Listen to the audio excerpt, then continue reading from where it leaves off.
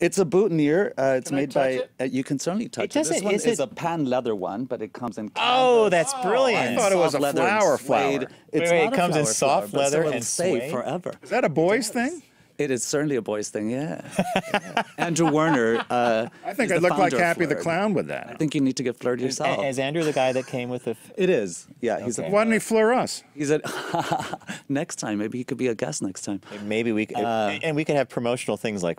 the boys were Fleur'd by... Absolutely. He has a great website, Fleur'd.com. He's a great photographer. He has shot for the G Life.